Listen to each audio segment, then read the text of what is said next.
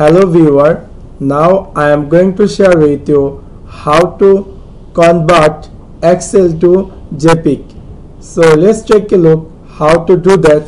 For example, if I want to choose this area and if I want to convert this area to Jpeg, simply I will select the area and right click over there and I will click on copy.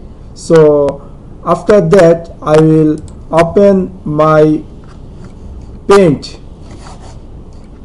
click on start menu and then type here search paint and open that paint application. After that simply click on paste here and you will see the Excel document sheet will paste in your paint. After that you select the area, crop the area which area you want to see and simply click on crop and you will see the area will be cropped, and now you can save this to PNG or Jpeg. Suppose I will save it to Jpeg and then choose the location where you want to save this file, give a name ABC and suppose, and then simply click on save and you will see this Excel document will be converted to Jpeg.